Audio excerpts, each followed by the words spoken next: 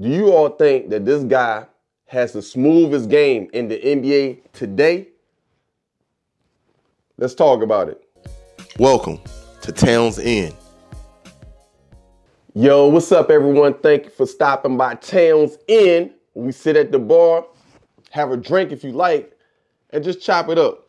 So, the person that we're discussing today is Paul George.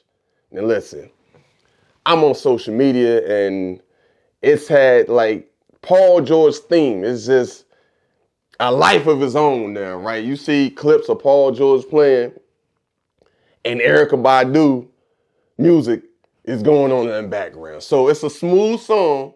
So I guess that, accompanies, Paul George's game. You know what I'm saying? So I see people in the comment section talking about, you can't tell me that Paul George isn't out there playing with some AirPods.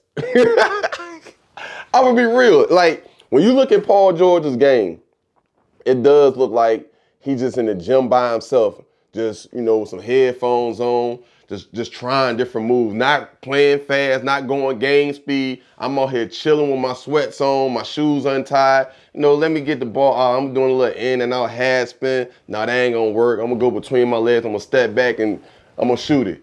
Yeah, that might work, but I'm just having a good time, chilling. You know what I'm saying? I'm just getting the shots up. I don't really want to. Little cone drill. It kind of looks like that when he's playing. So do you all think that Paul George has the smoothest game in the NBA? I mean, what is it that he can't do?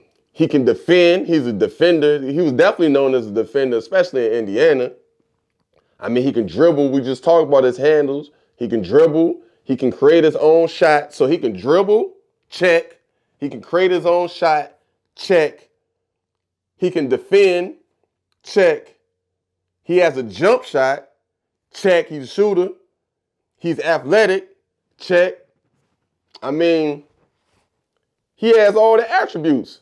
I think the thing that messed up Paul George, I think it's two things. And mainly, I think it's because he got hurt. Because when I saw him in Indiana playing against, LeBron and, in the Eastern Conference Finals, I'm like, yo, this dude, he next up.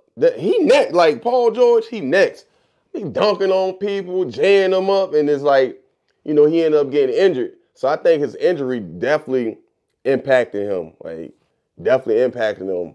And also along with that is just the consistency. A lot of times, Paul George will go crazy. We'll see the flash of like, yo, Paul George, that dude.